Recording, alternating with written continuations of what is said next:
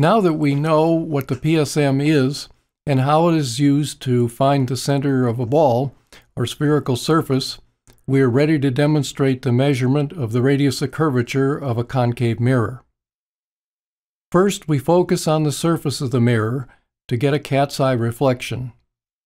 Just as in the case of the ball, the cat's eye reflection produces a reflected spot conjugate with the point source and defines where the crosshairs are set. We use the Set Reference button to set the crosshairs on the spot. Next, the PSM is moved back to the center of curvature of the concave mirror. It is convenient to know ahead of time that the radius of curvature is about 24 inches, because the PSM will not show evidence of any reflected light until the objective is close to the center of curvature in both focus and lateral position. If the center of curvature is hard to find, it is quite helpful to turn the PSM laser onto the bright mode and use a piece of white paper to locate the reflected spot. Once the reflected spot is found near the center of curvature, the PSM is focused.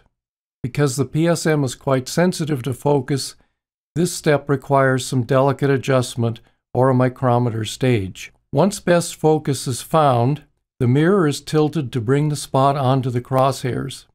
Alternatively, the PSM can be translated laterally to bring the spot on the crosshairs, and a final adjustment made of the focus.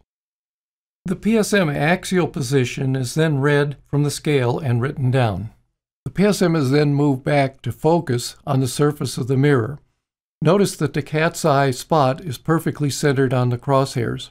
Once the cat's eye reflection is in good focus, the PSM axial position is read off the scale and written down as before.